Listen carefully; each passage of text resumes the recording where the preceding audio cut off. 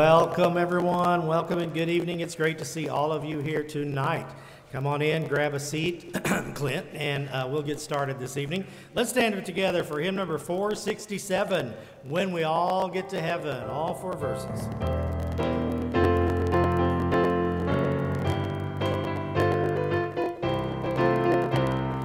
Sing the wondrous love of Jesus, sing his mercy and his grace.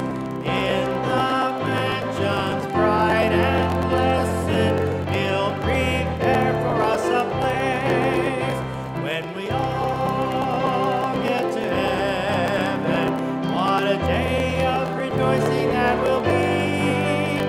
When we all see Jesus, we'll sing and shout the victory. While we walk the pilgrim pathway, clouds will overspread the sky.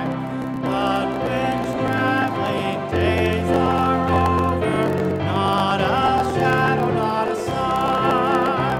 When we all get to heaven, what a day of rejoicing that will be.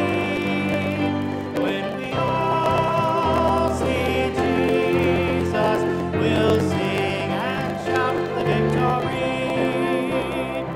Let us then be true and faithful, trusting, serving every day. Just one glimpse of him in glory will the toils of life repay. When we all get to heaven, what a day of rejoicing that will be. When we all see Jesus, we'll sing and shout the victory. Onward to the prize before us, soon his beauty will behold. Soon the pearly gates will open, we shall tread the streets of gold. When we all get to heaven, what a day of rejoicing that will be. When we all see Jesus, we'll sing and shout the victory. Amen. It's okay to sing and shout down here too, isn't it? Amen. Praise the Lord. Well, it's good to see everybody tonight. It's good to be in a nice, cool facility. Our air conditioners are pumping as hard as they can. So we'll do our best and try to behave, not stir up any heat. This morning we had two people saved, one adult from the auditorium, an older man, trusted Christ as his Savior. Praise the Lord for that. Amen. And in junior church, Braylee Hull trusted Christ as her Savior. Amen. God's in the soul-saving business. And as long as we honor the Lord by seeking to lead people to the Lord through Jesus Christ, he'll honor us. Isn't that wonderful? God saves people. We're just agents. We're the messenger. And his message is Jesus still saves. Praise the Lord for that. Let's pray. Heavenly Father, we give you the glory tonight for two precious souls this morning that turned from their sins and turned to Christ. Thank you, Lord. You've done that for us. There came a point in our lives when we did the same thing. Some of us have been saved a long time now, and here two today just got saved and on their way to heaven, fresh and new. Thank you, Lord, that you're still saving souls through the ministries of this church. Help us to keep on keeping on till you call us home. In Jesus' name we pray. Amen. Please have a seat. And let's all turn now to hymn number 473. 473, when we all get to heaven, oh, that will be glory for me. I hope it will for you. All three verses.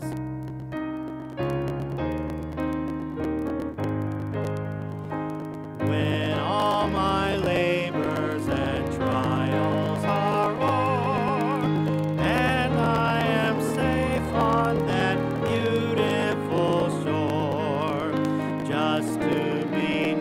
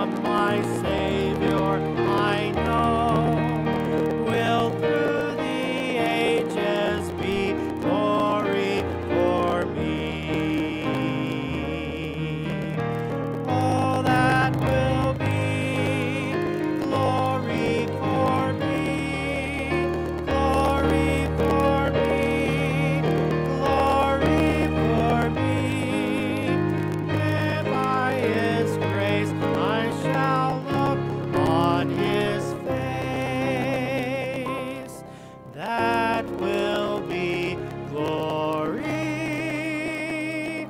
be glory for me. Amen. All right. There's a baby shower for Lene Boggs.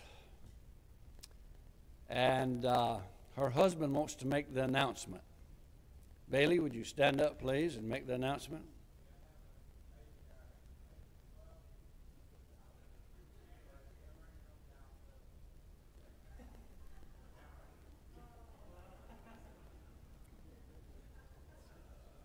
He's been telling me that for days.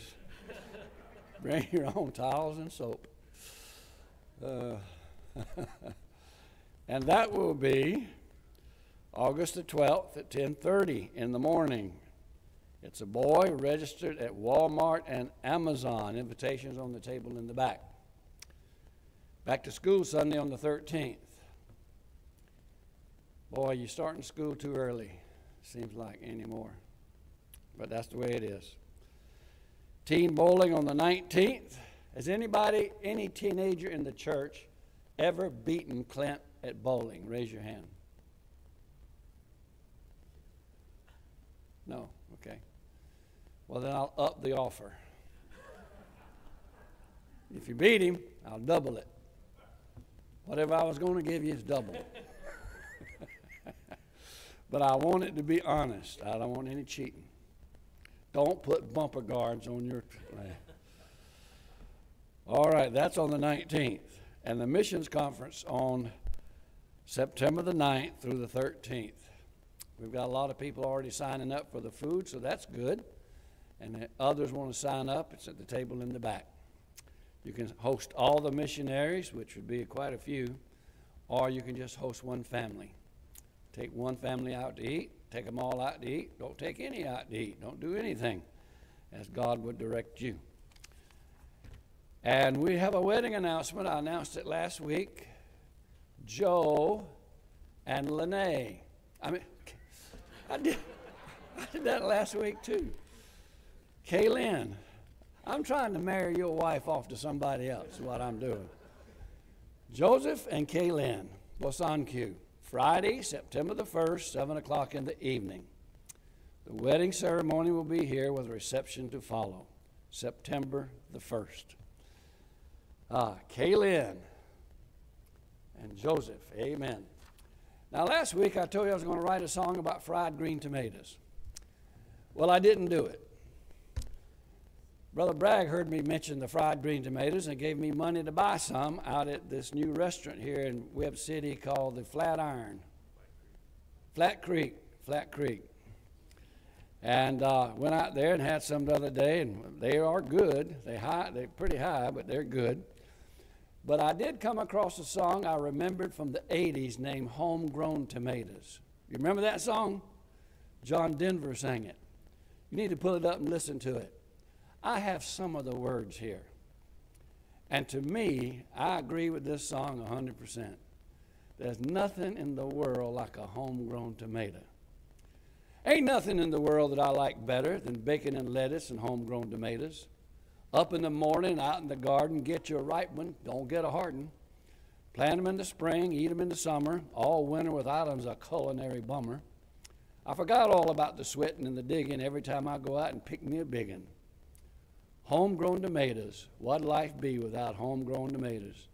Only two things that money can't buy. That's true love and homegrown tomatoes. Well, you can go out and eat them, that's for sure. But there's nothing that a homegrown tomato won't cure. Put them in a salad, put them in a stew, make your own very own tomato juice. Eat them with eggs, eat them with gravy, eat them with beans, pinto or navy. Put them on the side, put them in the middle. Homegrown tomatoes are hot on the griddle. Doesn't that make you want one? I'm going to go home and eat one after church. I had one today at noontime. You know, you don't have them for long, and then they're gone. But boy, they're a blessing when they're here. Thank you, Brother Block. Amen.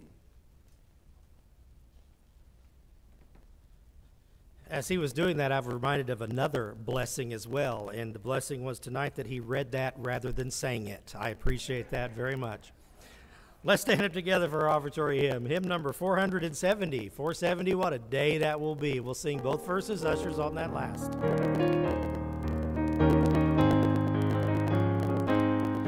There is coming a day when the heartache shall come.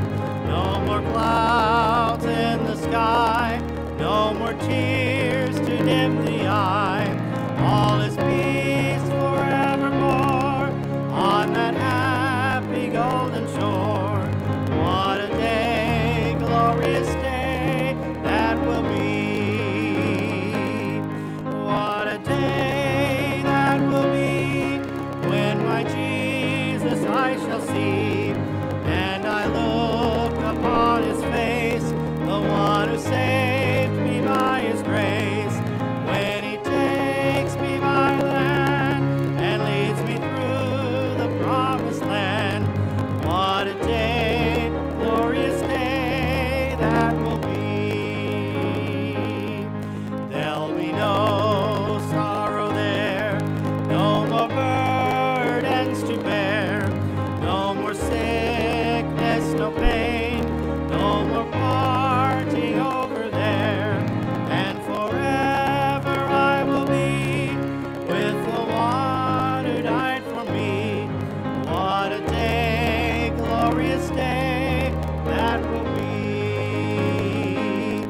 What a day that will be when my Jesus I shall see, and I look upon his face, the one who saved me by his grace.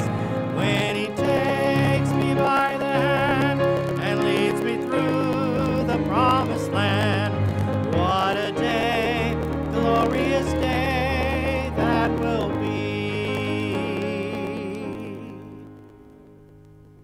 Don't you look forward to that day?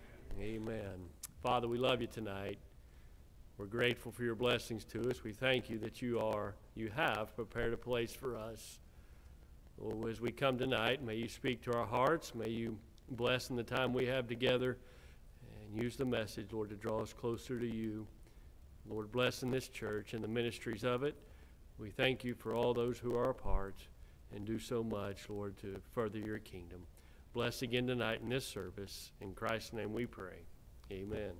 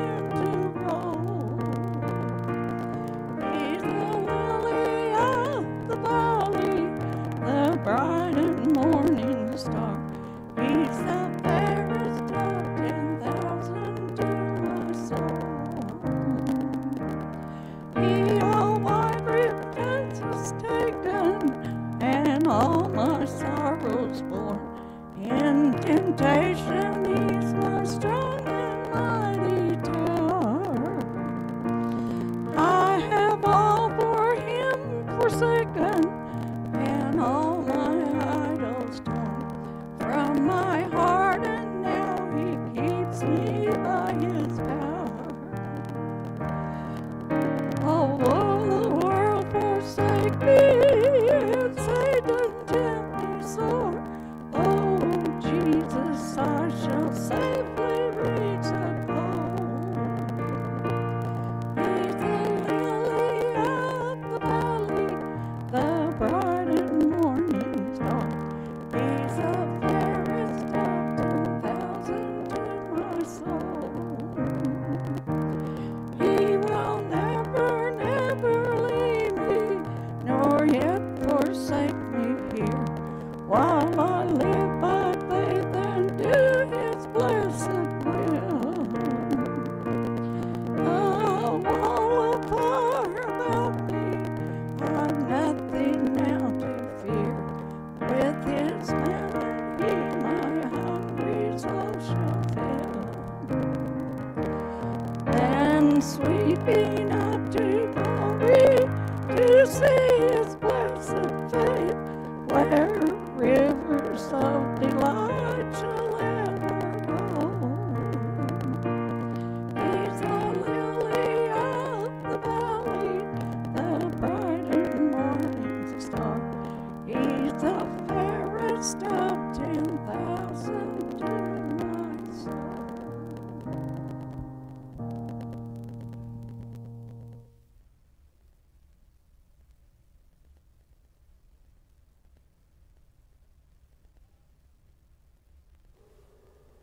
Ephesians chapter 3. And while you're turning, I'm going to ask you a question. Do you know why you were born?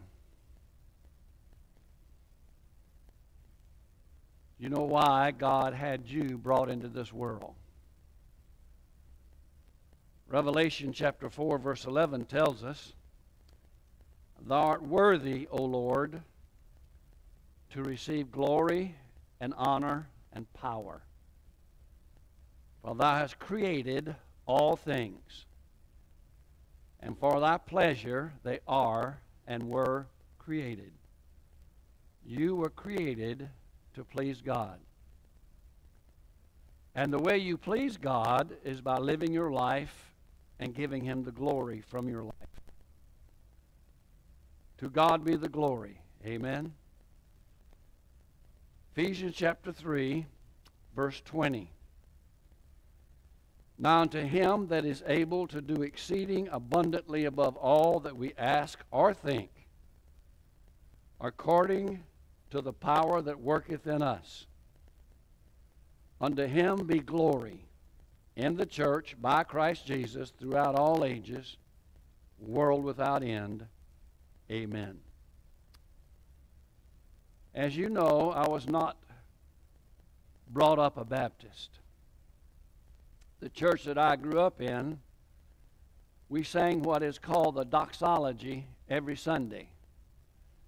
Praise God from whom all blessings flow. Praise Him all creatures here below. Praise Father, Son, and Holy Ghost. I forget exactly how it goes. But they would sing that. We would sing that when the ushers were bringing the offering. See, here we receive the offering and the men go out and put it someplace.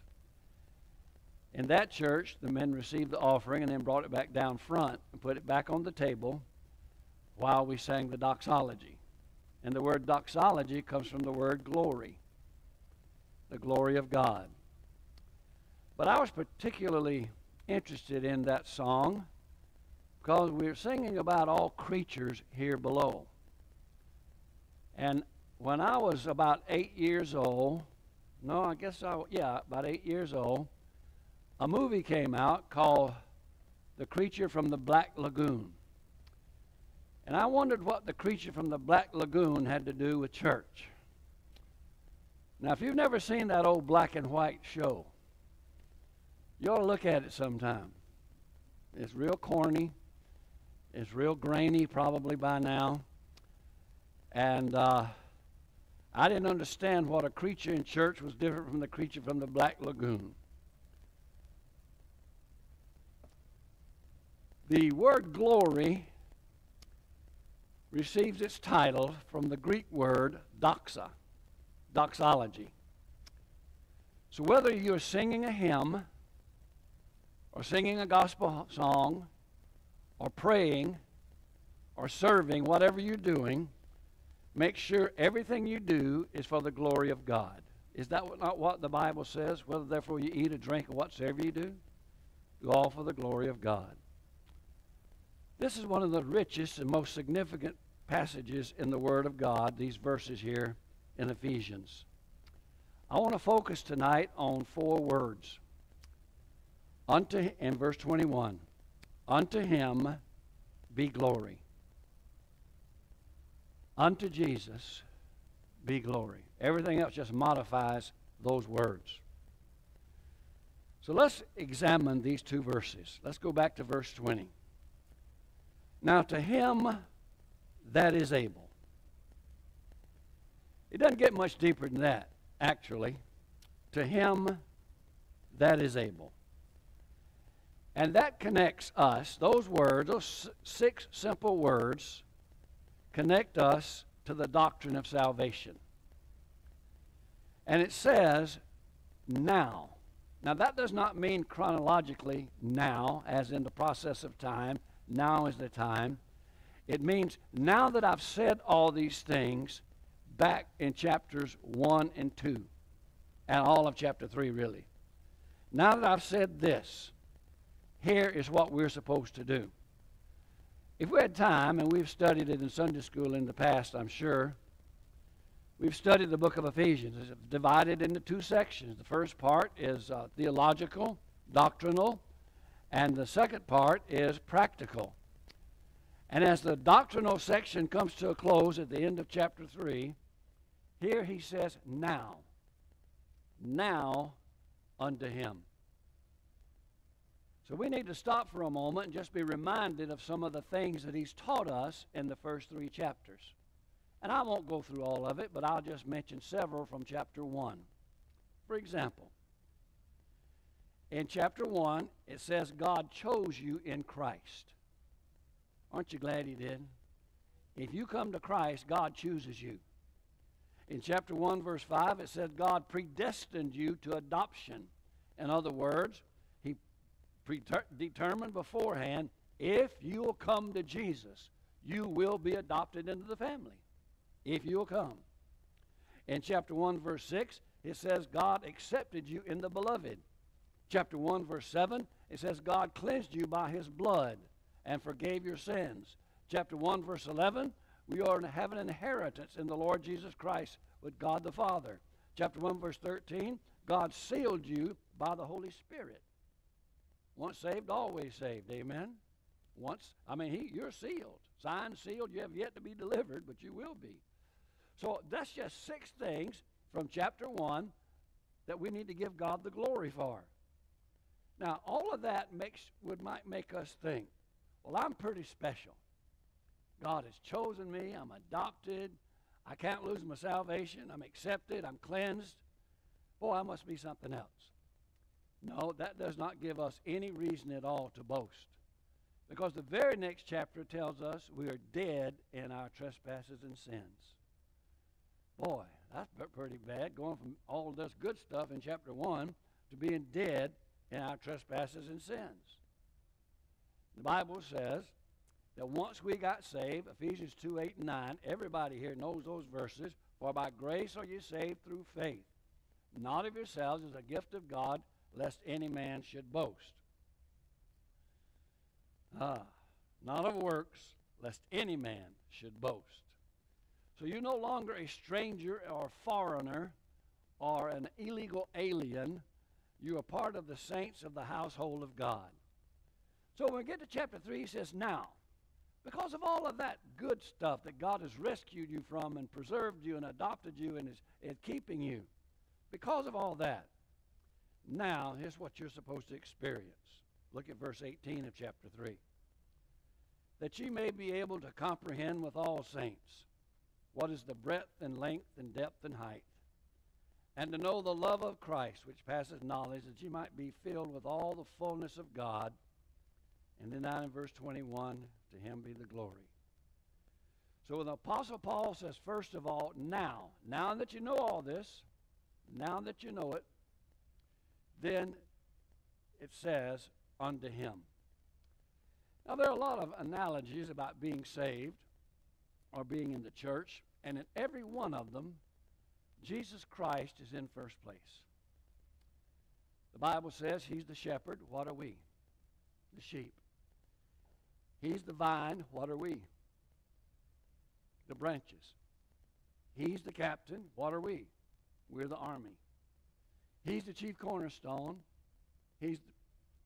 We're the building. He's the bridegroom. We're the bride.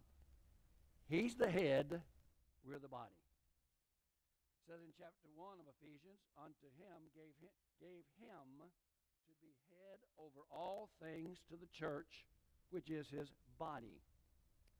The church is his body. Now I'm not talking about these four walls and that steeple and these classrooms. I'm talking about the believer. He is the head of believers. Do you believe that? It's the truth. The head is not the Pope. It's not a priest. It's not a cardinal, not a bishop. The head is not a pastor or a deacon or a church member. The head is not a board or a committee or denomination. The head is Jesus. He's the head of the local church, and he's the head of you. If Jesus is pleased, it doesn't matter who else is displeased. And if Jesus is not pleased, it doesn't matter who else we please. So he's the head, and we're the body. And the body exists to serve the head. That's what we're here for, doing what the head says do. He is the head of the body, Colossians 1:18, the church, who is the beginning, the firstborn from the dead, that in all things he might have the preeminence. Now, a lot of times when we talk about the church being the body of Christ, we talk about the individual members. And we're trying to associate every part needing every other part. Like your hand needs your foot, and your knee needs your thigh. Every part just needs every other part. Total dependence of the body on other parts. But here he's talking about the total dependence of the body on the head. Modern man, a lot of modern men, don't believe in eternal life. They do not believe that there's a heaven or a hell. And that leads them to do very foolish, crazy things. I think about the family of the great baseball player named Ted Williams. Ted Williams is one of the best baseball players who ever lived. When he died, the family put his body or his head in biostasis cryonics, freezing it, so that when science catches up to what killed him, the disease of old age and everything else he had going on, they can revive him and bring him back to life. And they cut your head off to do that. And there are numbers of people. A lot of them are in Arizona. I don't know why Arizona's a hotbed for that. Don't go to Arizona. They might put you in stasis. Now, the head needs the body. The body needs the head. You can function without your toe. You can function without your foot. You can function without your leg. You can function without your finger or your thumb or your hand or your arm. You can even function without your kidneys, although you'll be on dialysis forever. And you can live without your heart as long as you're on a heart machine, if you're hooked up. But you've never heard of anybody being kept alive when his head is severed from his body. You can take a perfectly good specimen of a prime human being in the prime of his life and cut his head off, and everything dies. Nobody's ever been hooked up to an artificial head. It's not going to happen. You cannot function without the head. And the head of our lives and the head of our church is the Lord Jesus Christ. Now, because of everything I've said, now here's what we do. Unto him, and only him. There's no other him available. He's the only him. Look at what it says. Unto him who is able. Now that describes the power of the Lord Jesus Christ. Do you know how powerful he is? The Bible says in Matthew, he is able to take rocks and raise them up to children of Abraham. The Bible said, what power that is. The power said he is able to destroy the both soul and the body in hell. What power that is. He is able to graft unbelievers into the family. He's able to establish the gospel. He's able, has all power to make you, all grace abound to you. He's able to come to the aid of everybody who's tempted. He has the power. He's able to raise people from the dead. What power he has. And yet we think our problems are just beyond his ability to help us. They're not. But I want to focus in on a couple. Number one, he is able to pardon everybody who needs to be saved. For by grace are you saved. And then once he saves you, he's able to save to the uttermost all those who come to God through him.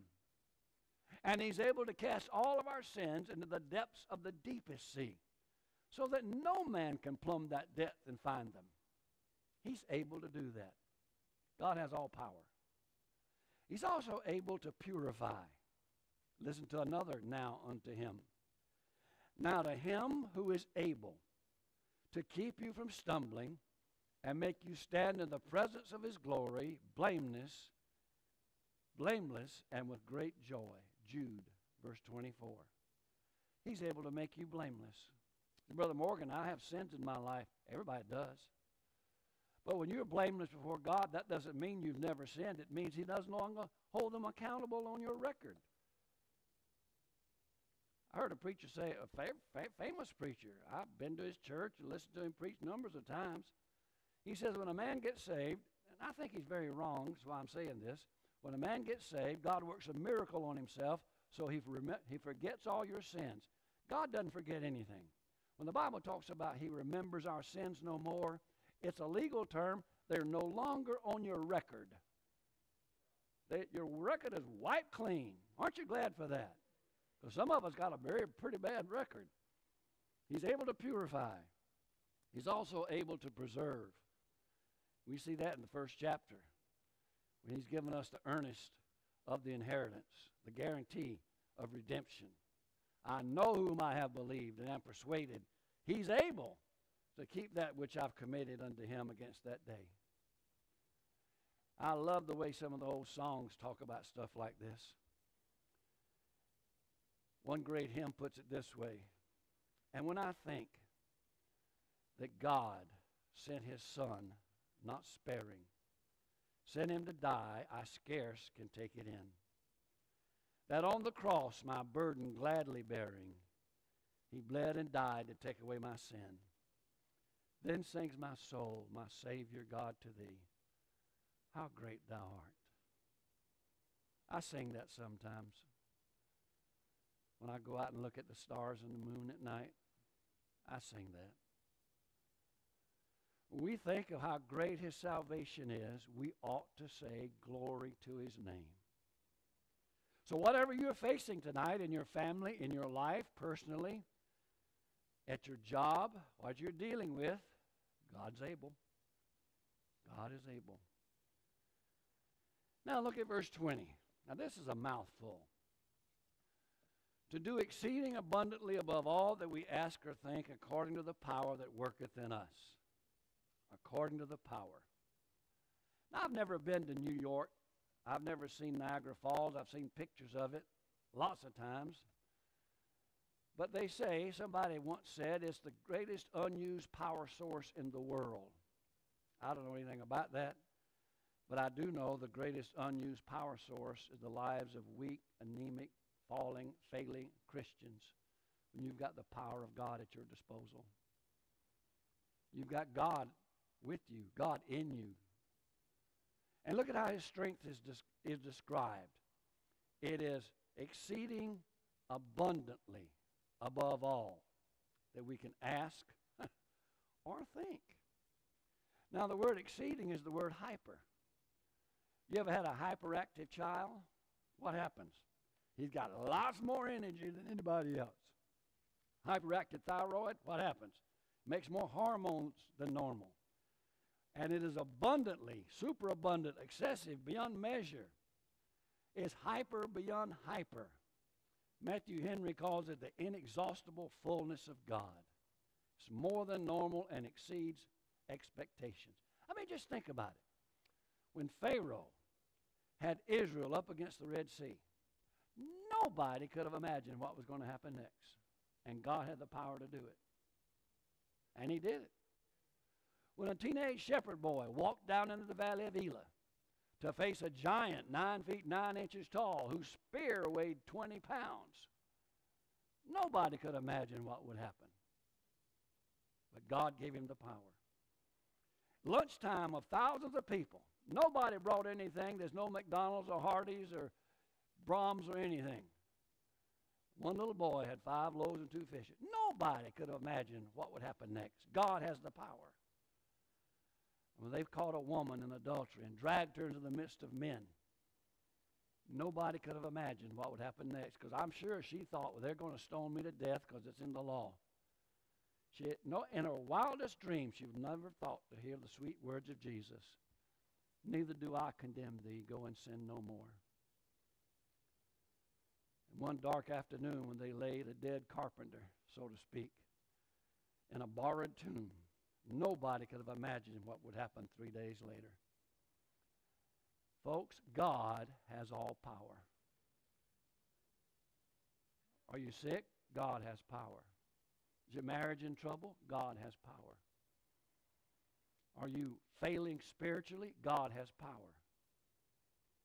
That's power above and beyond. Notice it says, above all that we could ask or even think about asking.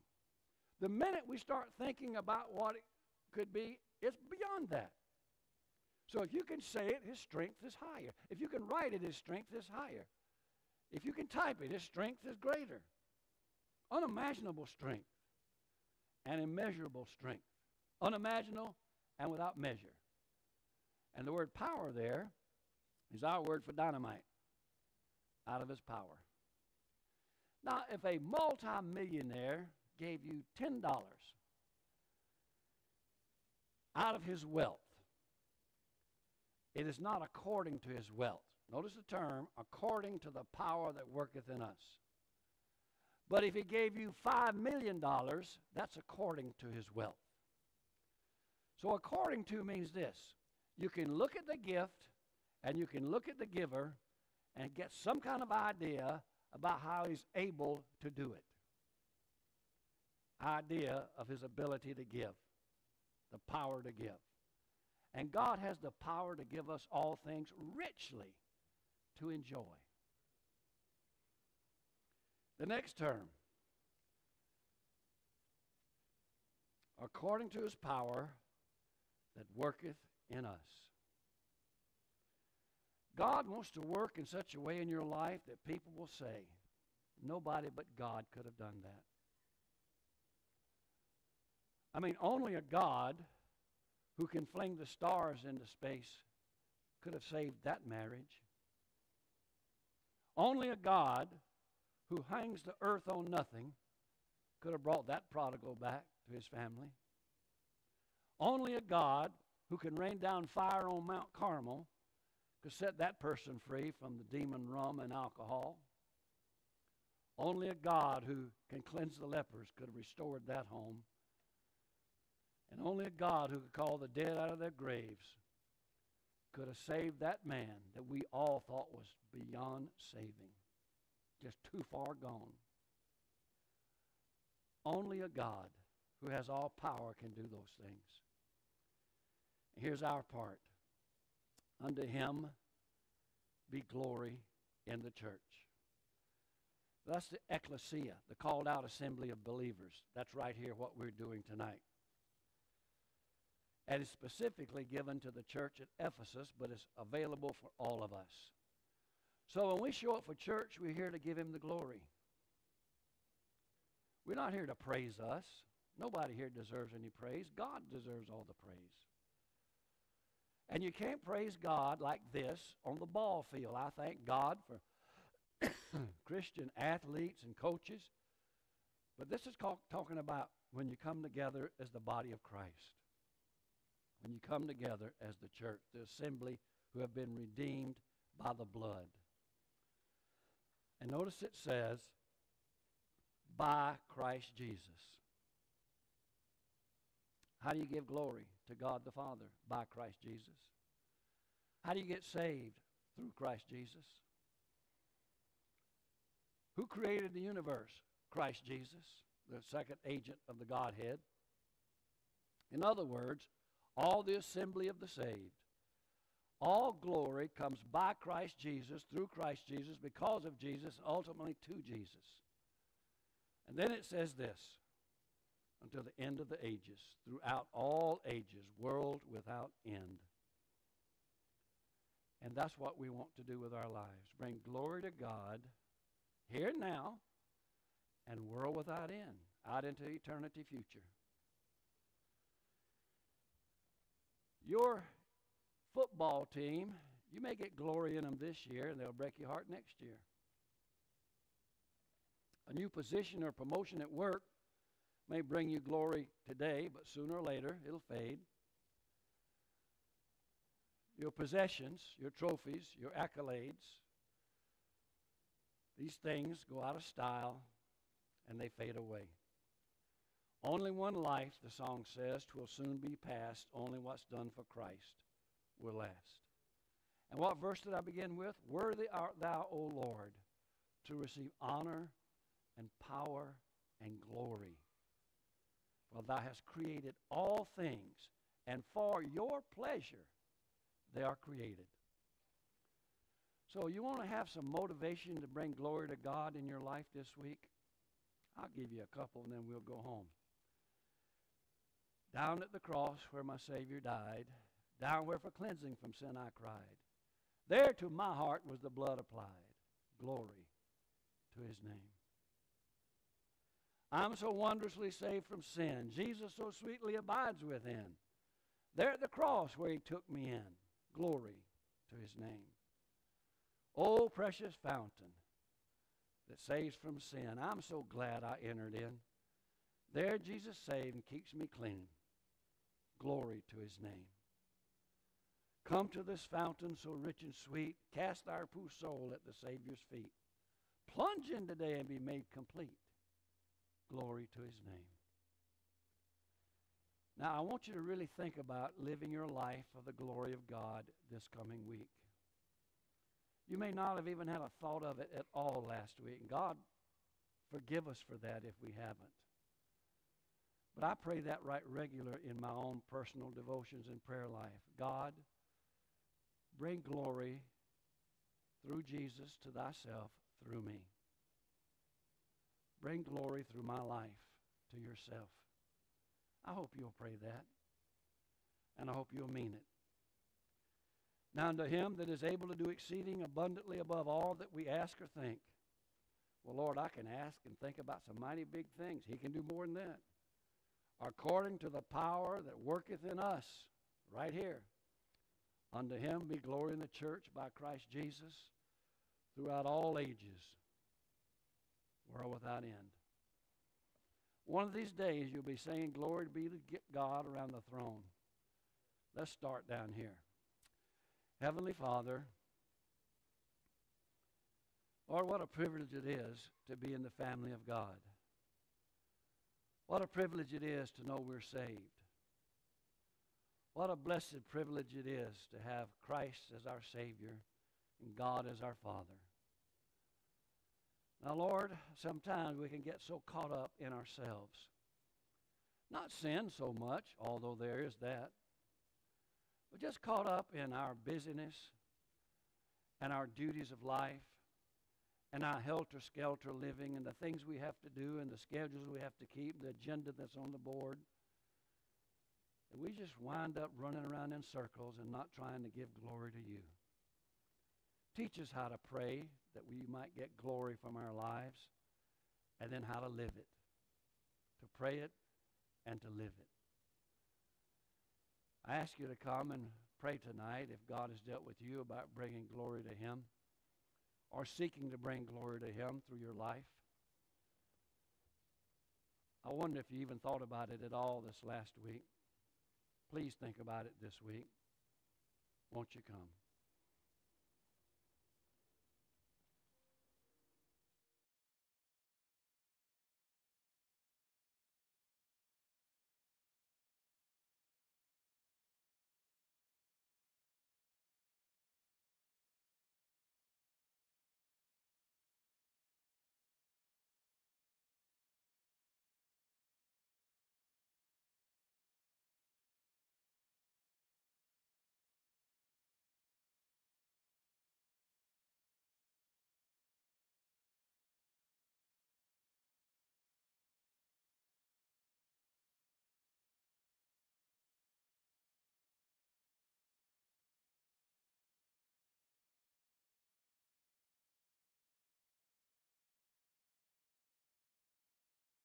Not just to think about it, but to purpose to do it.